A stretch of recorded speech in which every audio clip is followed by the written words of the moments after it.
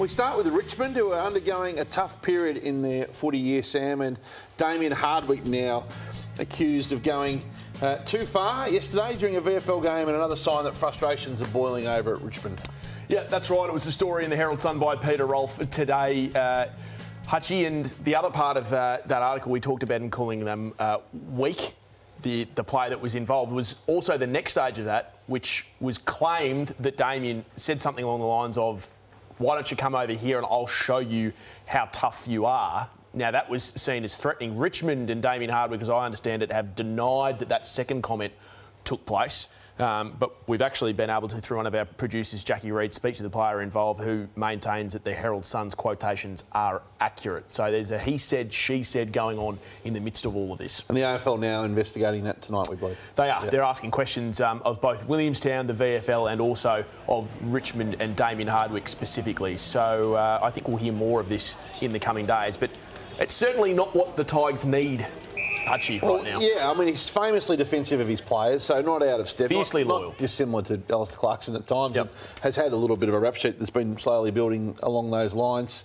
Kane Lambert retired today, one of his great soldiers as well. So they're at a really interesting point, and the pressure's been building on them over several weeks. Yeah, I think you're right, Hutchie. Look, I don't specifically have an issue with that incident there. I think that's a coach defending his players, and that shows the competitiveness of him. But there's no doubt he's been frustrated. I mean, the complaints to the umpires over his captain, Toby Nankervis, and the undisciplined nature of that, and some of the issues that he's been clearly frustrated by over the last couple of weeks. And 13 years is a long time at Richmond, and we spoke about this last week. So it would take a brave club to want to freshen up, but all eyes will be on the Tigers to see how they can and how quickly, what do you think they should do?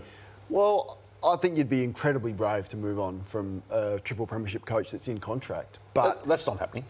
Well, it's Richmond are not going to ever. Would you be? Well, so how long? You would have never thought Clarkson's time would have been up. Now, I'm not suggesting that's at the end of this year, but I think it's a conversation that is worth having. 13 years is a long time, and particularly if missed the finals last year, miss again this year, probably the results over the last 3 or 4 weeks out of step with where they should be finishing. So it's a discussion worth having, and a succession plan in place is worth doing. You know him well, and we spotted with him yesterday at the premiership reunion briefly. The perception that Richmond have a discipline problem has kicked around for 2-3 years, and because they have won so often, we don't really seem to hold it against them. But it's an issue that comes up from time to time. Where do you sit on it? Well, on Damien, I think his biggest strength can be his biggest weakness as time. Kane and I both played in a premiership with Damien, and he is as protective of his players and teammates as you'll ever want to see. And I think he'd do that again for his play. I think they were bitterly disappointed in the behaviour of the Williamstown footballer. But just on Damien, they had Sam Mitchell waiting in the wings for Alistair Clarkson. I don't think there's anybody out there. I think the only way Damien would leave is if he's had enough.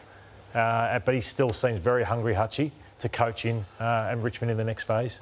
The other club that will, at some stage, I'm sure, have him on the radar post their coach is Port Adelaide, where he's a legend. Damien Hardwick is well, not a legend, but he's a premiership player and a revered figure there. You're not saying that you think that's time for... I think it'd be Port Adelaide and be a number of clubs lining up to get Damien Hardwick, the most successful current coach. So it's whether he was after a fresh challenge, but he'll be perfectly suited at Port Adelaide, and whether that is now for Ken Hinkley or not, but they'd have him in the back of their mind. The noise around Ken Hinkley and Port Adelaide just continues to... Ken Hinkley and GWS continues to get louder. So there may be a vacancy there, which we were speaking about that earlier in the year when they were 0-5. I know their last 12 weeks has been excellent. Do you think... Because they're running a process. Ken's contracted on the club. They'd have to go to him with a firm, long-term position, wouldn't they? And just make that their choice. Well, you have to, because he's not going to leave a contracted position at Port Adelaide. You'd have to go there, and then I think Port Adelaide would be open to that, as we've spoken about many times. Definitely. What do you think Ken would do? Would he be the type to take the security of a long-term deal at a club like GWS, or the uncertainty of 1 year? He's pretty loyal, Lordo. Like, I think he's pretty determined to coach out his contract. I think the only way that he would leave if Port Adelaide tapped him on the shoulder and encouraged him to do so.